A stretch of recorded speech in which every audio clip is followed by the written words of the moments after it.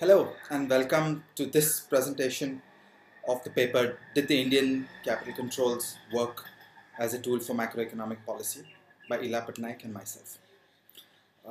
Before we get started on the actual work, I want to motivate the question. There is a good deal of literature on the subject of a country that is largely open and introduces temporary capital account restrictions. That's a setting that we think we understand. By and large, capital controls do not work too well when applied in this setting. That raises a curious question about an alternative strategy. Suppose you have a country which has permanent and comprehensive controls. Suppose you do not become largely open. Is it then the case that capital controls are useful as a tool for macroeconomic and financial policy? That's what we do in this paper with a careful country study of one of the two major countries which does this, namely India. The other major country is China. Okay, in the international finance literature, we know that financial integration is a problematic thing. On one hand, it can improve growth by reducing the cost of capital and improving risk sharing. And indeed, most emerging markets have removed capital controls over the years. But when we do the cross-country analysis of growth, we don't see a positive impact of capital account openness upon growth. So this is a great debate into which this paper is located. A whole group of concerns have been articulated in recent years from the viewpoint of macroeconomic and financial policy. And here's a rough recipe for trouble. The typical problem that we see is that a country will sometimes experience a surge in capital inflows, and at that time a big exchange rate appreciation can take place which can hurt the tradable sector. If the authorities try to manage the exchange rate, then this can come at the price of autonomy of monetary policy, which can give credit booms and asset price bubbles. And all too often a surge is followed by a sudden stop or a capital flow reversal, and that can be pretty painful for firms and governments who have currency exposure on their balance sheets. Okay, so this is the broad recipe through which we think that there are areas of concern in the consequences of capital account openness. Now, when we look at any one country's experience, as we do in this paper for India, we need a systematic framework to think about costs and benefits. So here is the approach that we take in this paper. On one hand is the costs. There are microeconomic distortions which come in two kinds. The first is that capital controls can drive a wedge between the onshore and the offshore price of a financial asset, between the onshore and the offshore rate of return. So a capital control can give you a violation of the law of one price. It can lead to a breakdown of arbitrage. And the second kind of microeconomic distortion is that there are a variety of behavioral distortions where economic agents start doing things which are not so efficient in the presence of the controls.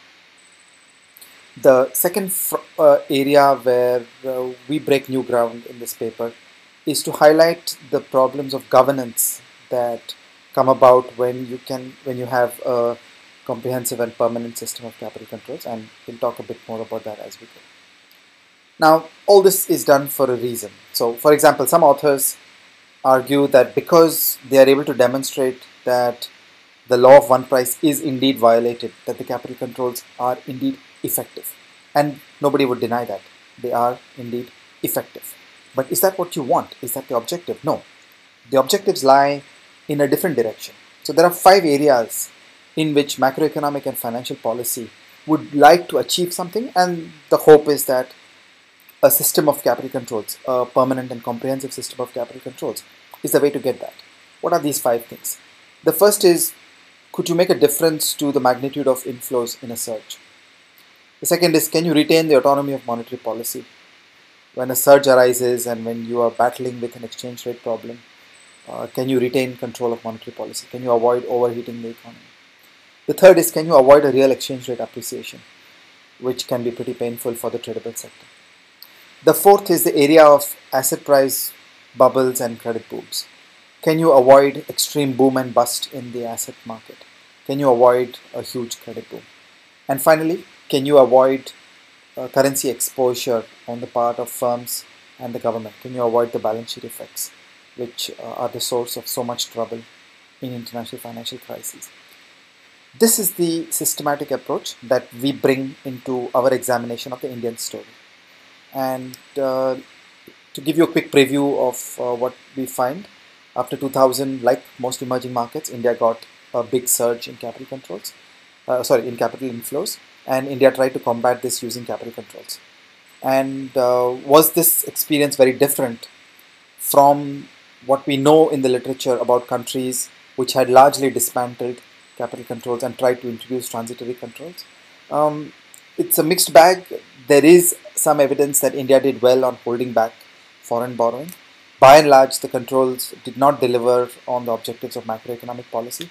And while the controls did do well on holding back foreign borrowing, they did not fare well on avoiding the currency exposure of firms. And we are going to argue that the Indian experience raises concerns about governance and about the rule of law. So let me get started with a description of the Indian system of capital controls. The capital controls were introduced by the British in 1942 and they have never been dismantled. So India never went through a liberalization. Every single element of cross-border activity is controlled. Everything is prohibited unless explicitly permitted. And there are comprehensive rules that cover everything. So there are quantitative restrictions alongside a few price-based restrictions. These are very detailed microeconomic interventions over and above the normal business of financial regulation and supervision. And indeed, if you went back to 2000 or 2002 and you had a chat with policymakers, there was quite a bit of confidence that we have so many levers, we have so much of room to maneuver in terms of making changes to the hundreds of capital controls that we could pretty much do what we like. We can achieve a stable exchange rate. We don't face a problem with the impossible trinity. We can do what we want on achieving exchange rate objectives and monetary policy objectives. So India is a nice example of a comprehensive and permanent system of capital controls. Now, when we look at four global cross-country databases about de jure openness, unsurprisingly, we find that India is more closed when compared to other large emerging markets. And we get similar outcomes for de facto measures also. So this system of capital controls did deliver a more closed economy. The first area of examination is market distortions. A series of papers have been written about the Indian experience with capital controls, and these capital controls that bind did succeed in inducing distortions in the market. We get failures of the law of one price. Covered interest parity breaks down. ADRs are priced differently from domestic shares. And it's important to emphasize that whether there is a surge or there is no surge, the distortions are with us all the time. India suffers from these microeconomic distortions at all times. Now let's look more closely at the events. From 2000 onwards, emerging markets got a big surge in capital flows. And in India, there was a lot of stress on the prevailing strategy of exchange rate management and monetary policy. India tried to use the capital controls toolkit here, but remarkably in sync with what is now the new IMF view about capital controls.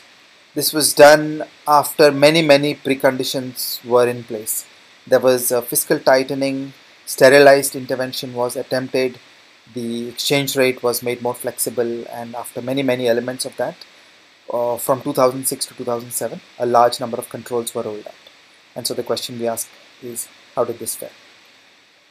So the first element of macroeconomic objectives is to make a difference to the magnitude of a surge in capital inflows. Here are the two critical graphs. On the left hand side is the capital surge measured in billion USD. This is in log scale. So at the top it goes all the way up to $100 billion in a year.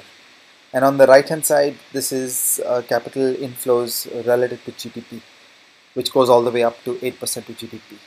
So this is a pretty big capital surge by world standards. And I don't think we can argue that the permanent and comprehensive system of capital controls delivered a fairly small capital inflow surge. Now in this, did we manage to obtain autonomy of monetary policy? One way to think about this is, was India able to hang on to an erstwhile exchange rate peg? and preserve autonomy of monetary policy? And the answer is no. In the biggest ever business cycle expansion, the policy rate expressed in real terms fell from plus 3% to minus 4%. And there are some interesting anecdotes from this period. Here is a cover story from The Economist in 2007, which says that India is overheating. Here is a cartoon from a newspaper at the time, which shows the central bank governor and the deputy governor fiddling as the inflationary fires burn. So the monetary policy strategy was way out of line compared with the overheating that was going on in the economy at the time. Now, the exchange rate regime did not survive the capital inflow surge. This graph shows a picture of the moving window rupee dollar volatility. Okay, so each point in this graph is the annualized volatility of the rupee dollar over a 2-year window. And what we see is that roughly in 2000 we start out with an exchange rate regime which is soft pegged to the US dollar. There is an annualized volatility of 1.84%. In the first phase of the surge, the exchange rate regime became more flexible. On the 23rd of May 2003, the volatility of the exchange rate went up to 3.87%. And then on the 23rd of March 2007, once again, the volatility went up to 8.61%. So you see a substantial enlargement of exchange rate flexibility through this period. So if you believed that a good capital control system is able to give the country the ability to hang on to a pegged exchange rate and avoid the problems of the impossible trinity, then that's not what was achieved in India. Here's a picture of monetary policy autonomy through this period. This is the Eisenman et al. Measure from 2010.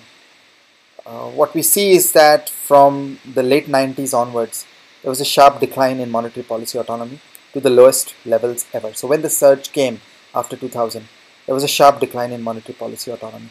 In fact, when you look closely at these dates, India regained monetary policy autonomy by depegging the exchange rate. It is when the exchange rate became more flexible that monetary policy autonomy was regained. Now we turn to the question of real exchange rate appreciation. This is the graph of the real effective exchange rate. And you see a pretty big appreciation. It goes from a bottom of roughly 85, an index level of 85, to a top of an index level of 115. So there's a fairly big real effective exchange rate appreciation. So the permanent and comprehensive system of capital controls did not deliver in preventing a real effective exchange rate appreciation. Now we turn to the question about asset price booms and credit booms. So first, bank credit was growing at over 30% in the boom.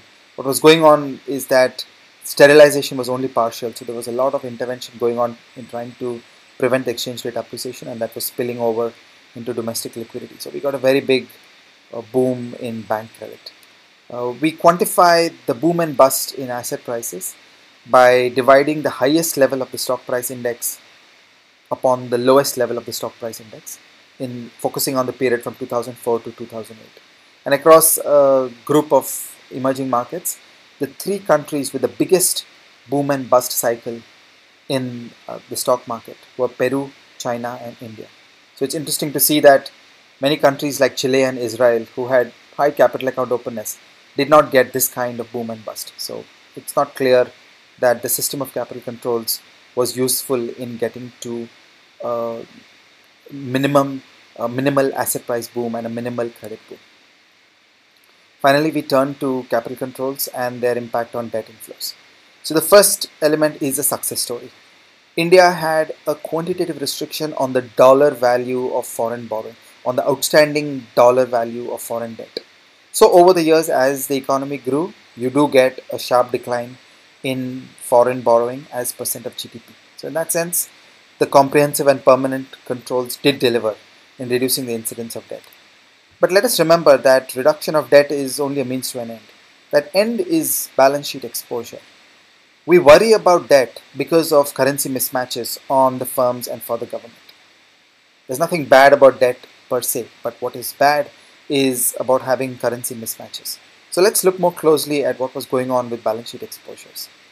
Eli and I have a paper where we look at several natural experiments where the Indian exchange rate regime becomes more flexible and less flexible. And what we find is that the currency exposure of the firms moves around in sympathy with the flexibility of the exchange rate regime. When the exchange rate regime becomes more flexible, the firms take less exposure. When the exchange rate regime becomes more rigid, the firms are free riding on the protection being given to them by the central bank, and they take a bigger exchange rate exposure. So this is a moral hazard story. The capital controls don't seem to have been able to prevent the firms from modifying their currency exposure. The capital controls don't seem to have prevented firms from speculating on the exchange rate using their balance sheet. So in this sense, we have not got the result that was desired. Here is another example of the ineffectiveness. The black line is the interest rate on the call money market, the domestic interbank market, in the year of 2008. The vertical line is the 15th of September 2008, when Lehman went bankrupt. The two horizontal lines are the policy rate of the central bank.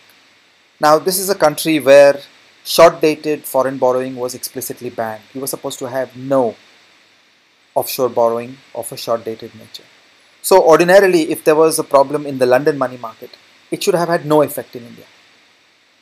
But what the graph shows is that the operating procedure of monetary policy broke down. When Lehman went bankrupt, the domestic call money rate rose dramatically and went far beyond the bounds defined by the central bank in the operating procedure of monetary policy. What was going on? Eli and I have a paper where we argue that hundreds of large Indian companies had become multinationals and were running a global treasury out of London and Singapore and so on. So they were doing the money market borrowing outside India. On paper, the capital controls had worked because they had capped foreign borrowing in India. But in truth, the currency exposure was there. Here is an example of the distortions that went with these attempts at preventing foreign borrowing. In India, we have end-use restrictions. What this means is the government can require that capital inflow can only be done for a certain purpose. So as an example, on the 7th of August 2007, a new capital control was introduced where the firms were told that you can borrow in dollars only for one purpose, to import capital goods. What do you think happened? Many firms seem to have substituted away from buying capital goods locally. So let's look at the graph. The black line is the time series of capital goods imports, and the dashed line is the time series of domestic capital goods production. So what you see is that before August 2007, the two lines pretty much go together. On 7th of August 2007, this capital control is introduced, and shortly thereafter, you get a huge surge in capital goods imports and slow growth in the domestic production of capital goods. This capital control was reversed on the 23rd of October 2008, and you will remember that was a very difficult time in the world economy. Yet, by late 2009, you see a huge surge in the domestic production of capital goods, which we would argue is the restoration of the previous conditions in terms of the undistorted choice by firms between importing capital goods and buying them locally. Finally, we want to turn to some new elements of the capital controls debate. This is about governance. Now, this is something we know a lot about from diverse areas of economic policy. We know that a big, complex, permanent, comprehensive system of controls is difficult to implement in terms of public administration. It is not easy for a bureaucracy to obtain sound information, to process it correctly, to resist political pressure, and to come up with the right decision. And particularly in a setting like India, where governance is weak, where government agencies work poorly at best, these problems are likely to be particularly acute. We've had many examples of these kinds of problems in India, and in the paper we highlight 4 of them. Here is one. When the capital inflow surge was taking place, the government decided that they would block venture capital coming into India. Most of us would think that's not such a good thing. There are some remarkably valuable things about having venture capital. Now, how was this done? The government decided to remove the tax pass-through for venture capital. So if you wanted to be a venture capitalist, you were double taxed. That is, the venture capital organization would have to pay tax on capital gains, and then the investor would have to pay capital gains tax once again. This was done for all industries other than 9. So the government did industrial policy. 9 industries were chosen. These were industries such as poultry farms and seed production and nanotechnology and so on. So the government chose 9 industries which would have tax passed through. All other industries were double taxed. That was their way of trying to prevent foreign capital from coming into the country. This was done not just for foreign venture capital, it was done for domestic venture capital as well. So this was a big blow for the development of the domestic venture capital sector. This does not seem like a very well thought out policy. Now, layered on top of this, there was a breakdown of the rule of law. Suppose a venture capital fund said that I am willing to be double taxed when I invest in anything other than these 9 sectors. The rule of the law as then constructed was that the venture capital fund had to go to the Reserve Bank of India and ask for permission to open a bank account. Only then it could do operations in India. It turns out that at that time, the Reserve Bank of India did not give venture capital funds the permission to open bank accounts. Now that was a violation of the rule of law. Even though the venture capital fund said, I am willing to be double taxed if I invest in anything other than these 9 sectors, the RBI was not allowing them to open bank accounts using powers that were not given to the RBI under the law. Here is the second example. When a global organization wishes to invest in India, they're supposed to go to the securities regulator SEBI and become a registered FII, a foreign institutional investor.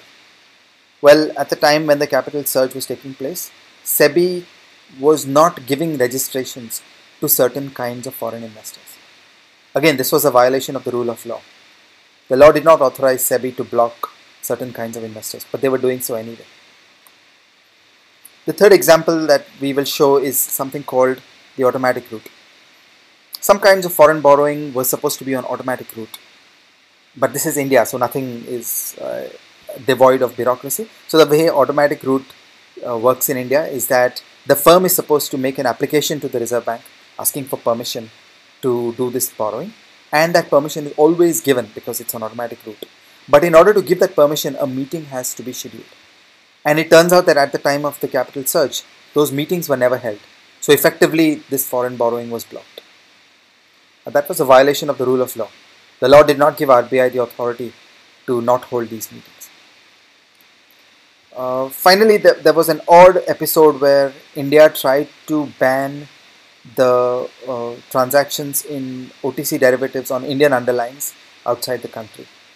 This is even though India has no jurisdiction on the activities of global financial firms outside India. There were attempts by the Indian authorities at trying to ban this. So to conclude, where does it leave us? I think we should interpret these results in 2 ways. The first idea is that we know some evidence from the existing literature about what happens when a country has largely opened up and introduces transitory controls. We know that these controls do not work too well.